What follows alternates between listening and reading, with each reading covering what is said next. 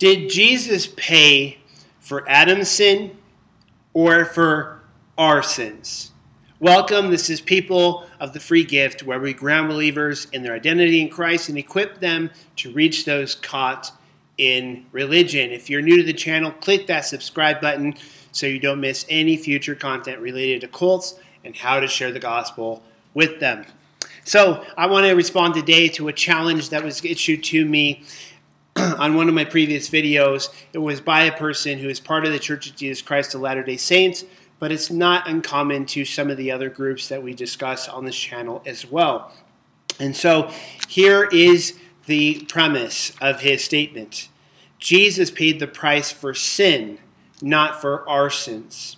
Sin came into the world because of Adam's transgression, not because of our sins. Jesus died paying the price for all sin, taking the liability of all sin that could be and ever was committed. However, simply by satisfying the demands of justice for our sins makes us liable to Jesus.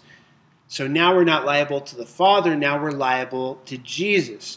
While salvation is a free gift in that we are freely resurrected because of Christ's resurrection, and we are freely redeemed from sin, not from our own sins, but for the sin that came into the world because of Adam's transgression, God would not be God unless he held us accountable for our personal sins. Otherwise, it would defeat the agency of man, which is what glorifies God. The agency of man, man choosing righteousness over evil, glorifies God.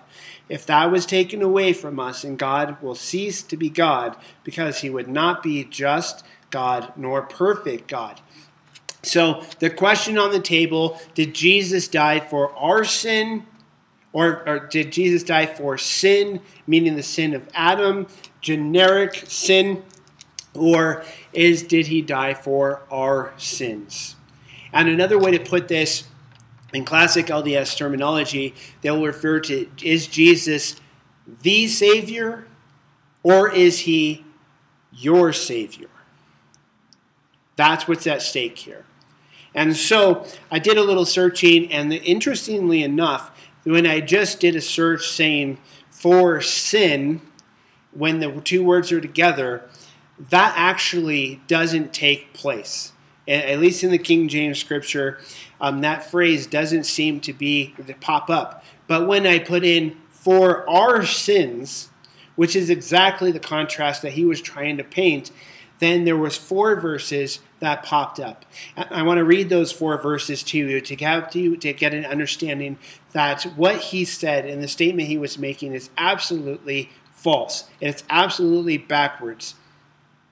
Okay, first one is 1 Corinthians 15:3. The Apostle Paul says, "For I delivered unto you first of all that which I also received."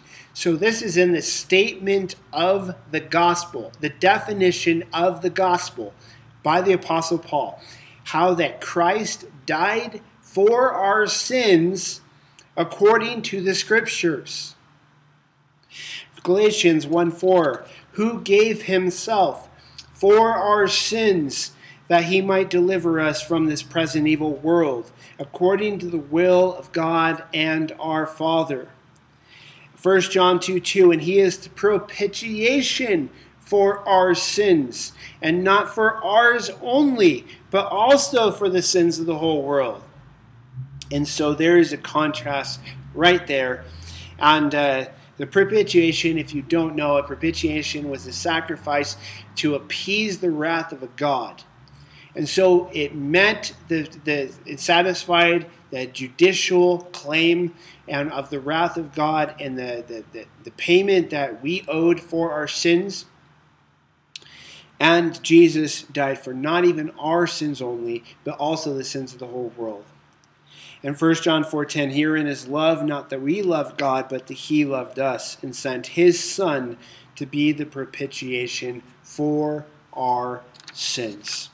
And so very clearly you see that that is a false dichotomy to say that Jesus died for sin, Adam's sin, but not for our sins. The Bible clearly says he died for our sins collectively.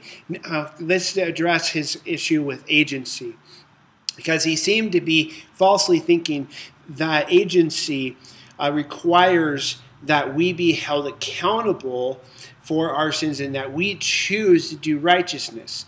The problem isn't whether we choose to do righteousness. The problem is our sins when we don't. And even if you did theoretically reach a point of reaching total righteousness, meaning you perfect sinlessness, flawlessness, and complete repentance, what would you do about all of the sins that you have committed before? Now, the LDS teaching is that Jesus only paid for Adam's sin, and so it makes all of us immortal, eternal, and that all of us are going to go. They were kind of universalists, and that they taught that all of us, because of Jesus and what he did, are going to go to a level of heaven. But only the highest level of heaven is living with God. So from a Christian definition, it's not heaven if you go to the other two levels. What determines which level you go to? Your own personal deeds, the law in which you have lived your life. Did you live by celestial law, terrestrial law, or telestial law? And so to deal with agency in relation to the gospel, Jesus paid the price for everyone's sins. But it's a question of whether you will choose to accept or reject him. I know that not all Christians teach that there's a choice. And I even believe that faith is a gift and that repentance is a gift that's granted by God. And so it's him who Jesus says no one comes unless the Spirit draws him. But we know that God desires that all men come to the knowledge of the truth and to come to repentance. And so it's God's will and desire. In one of these verses says that it was according to the will of God our Father that Jesus died for our sins. And so he desires a relationship with us. He desires for us to accept that free gift of God's grace. He desires for us to choose to want to be in relationship with him, to choose to repent, walk away from our sins. And that doesn't mean that we become perfect. It just means that we change our mind and we decide that we agree with God, that we are a sinner and that Jesus died for our sins and rose again from the dead. And we believe that and trust in it with all of our heart and nothing else for our salvation. And so I hope that answers your question if you've been asking the same question. If you happen to be LDS and watching this, know that we love you, we care about you, and we just want you to accept the message of God's free grace. We want you to know, like the Bible says, that you are forgiven. 1 John 5:13.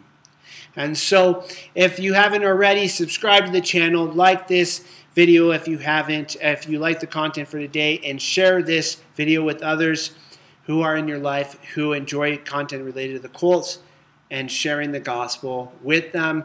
I want you to come back tomorrow where we're going to be discussing what are some of the best ways that you can help somebody who is recovering from a high-demand organization, otherwise known as mind control, otherwise known as cult. And so, until next time, may God's grace be with you.